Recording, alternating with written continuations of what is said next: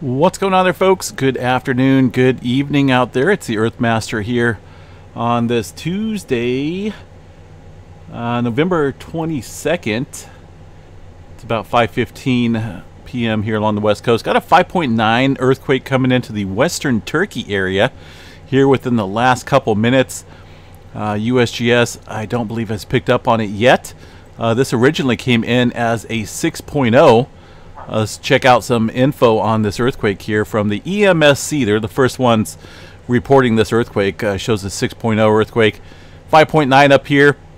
I think after review, they'll definitely make an adjustment if one is needed.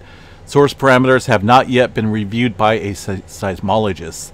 The interactive map here shows the location in the area right around the northern Turkey area.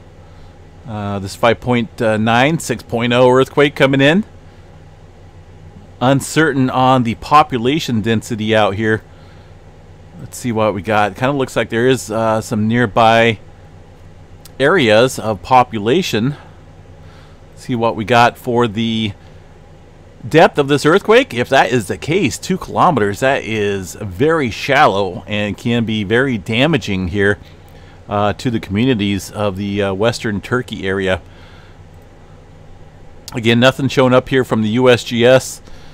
Sometimes it takes them a few minutes or so to look at the data when it comes to the earthquake activity. But for now, 5.9, 6.0, one of the two here coming into the area around Turkey. Looks like that was felt too. In the western portion of Turkey area. Now the depth is even shallower. Went down to 1 kilometer. So not for sure what's going on here. We'll have to see what the USGS states once they get a handle on it as far as the info goes. Let me look at the live data, see if we got any signs of it. A lot of times we can tell when there's somewhat of a large earthquake somewhere on Earth, but I'm not really seeing anything currently across the board here. One thing for sure, though, West Coast lighting up inland into the interior portion here of Northern California, or the Great Basin area. Got a pretty good swarm of movement out here. Also outside of the Bay Area, some activity near Livermore as well. Pleasanton region seen a 2.0. Nothing yet here along the San Andreas Fault, but with all this activity around it recently, I think it's noteworthy to watch pretty closely here. Also off the coast of Oregon. This one coming in about noon, 2.1. Very shallow earthquake upstream, right along the Cascadia Megathrust Fold Belt. That's a pretty dangerous area of accumulated stress. 322 years of stress it will produce a 9.0, possibly greater, for this region when it's ready.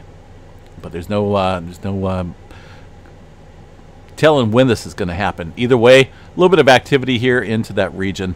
We'll cover this and a little bit more in the update tonight. It's kind of early. See if the USGS has it yet. Nothing coming in yet, so if anything changes, we will report back on it.